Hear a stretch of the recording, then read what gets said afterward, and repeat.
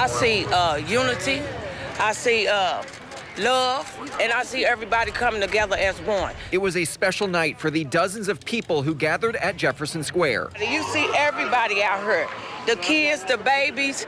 15-year-old Heavenly Garth was among those Thursday evening who was painting and drawing to help rebuild the Breonna Taylor Memorial. It hurts me because I know she had a life and like ahead of her. Different ages uniting for the same cause, justice for Breonna. And we're gonna keep it beautiful, and we're gonna keep it cleaned up. And I'm just overwhelmed of all the support.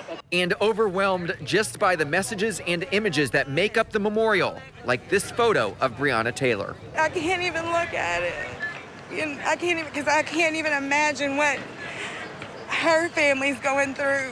And while Tasha West could have spent the day celebrating her birthday, she says instead she had to stop by this spot on this night.